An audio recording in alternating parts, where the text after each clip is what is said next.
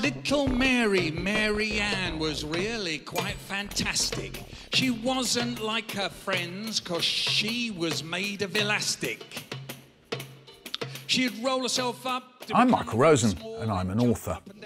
To be able to write fiction, there are a few tricks which help to make your writing more exciting for the reader and easy to follow. One type of writing is recount. When you write a recount, you reconstruct a past experience and tell the reader what happened. It's always written in the past tense, as if you're remembering what took place. Recounts are written from one viewpoint, usually the author. So this means that anybody can write a recount because you have the freedom to write about your own personal thoughts.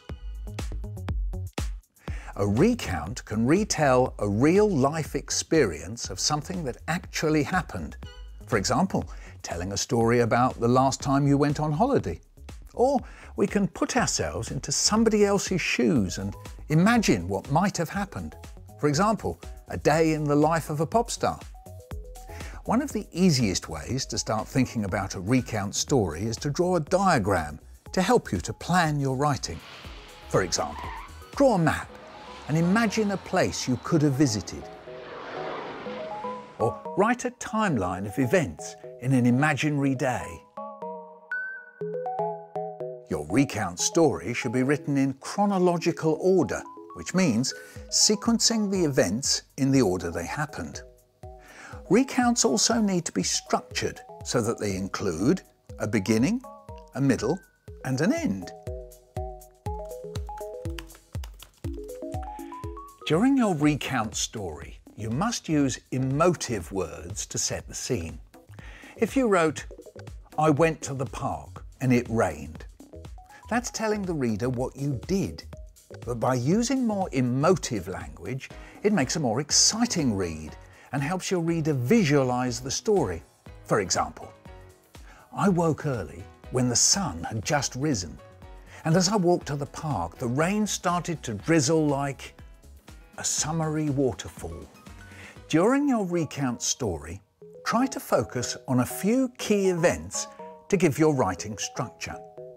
Try to think of 3 things that happened that you'd like to describe.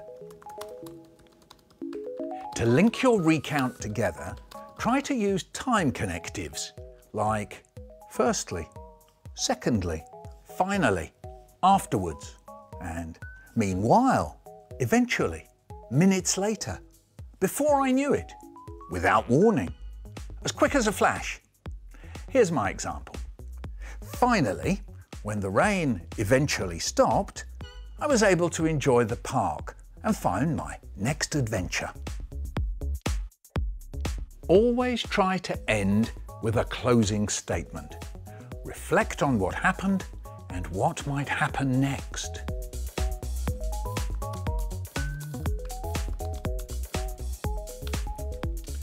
When you've written down your first draft, read it through and see if you like it. Are there parts that you would change? Or could you think of a better name for someone? I like to read my writing out loud so that I can hear what my readers might hear. I wrote some letters to many different people, friends, relations, work people. Some of them answered me, that was good. What they said was interesting. Some of the letters got no answer. When you write your second draft, keep the sections that you like and then add in new sentences that you like more. As an author, I'm constantly editing my writing so that it's the best I can make it.